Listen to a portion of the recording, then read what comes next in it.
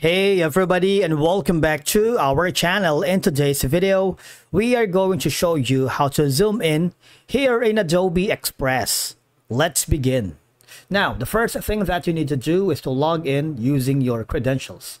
If this is the first time in Adobe Express, I want you to click the sign up option. And from here, just follow the on-screen instructions and you're good to go. Zooming in here in Adobe Express is a simple process that can be useful in a variety of scenarios, especially when working on design projects. Now, once you are logged into your account, I want you to click the design or project that you're working. If you haven't already, just go to the template section wherein you can browse amazing of thousands of designs to begin your work.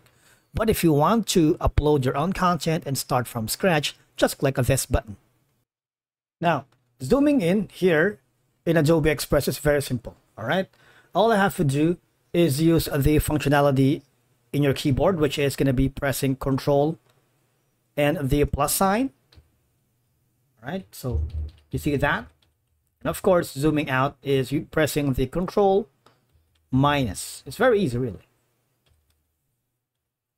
Now you see you also can access the zoom in and zoom out properties on the top right corner, where you can see the zoom out option. You can zoom in, and of course you can use the pan handle, so you can navigate all the way through here in your design.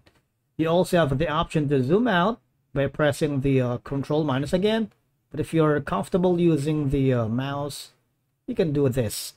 Now the idea is zooming in allows you to make obviously precise adjustments to text, images, and graphic elements, whether you're aligning elements, adjusting sizes, or editing intricate parts of your design.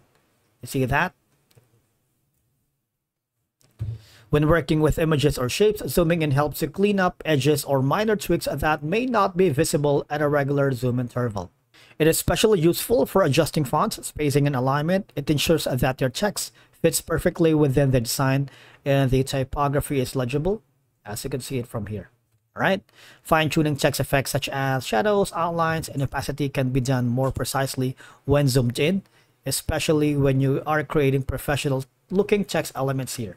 Now, once you finalize all the elements together, because you've zoomed in all the elements that are perfectly well, you might want to go to the download button, wherein you can save a copy of an MP4 or all these formats. And if you want to share this amazing design that you have zoomed in here in Adobe Express, just click this option right here, copy that link, send it to your client, to your boss, or if you're working with multiple team members.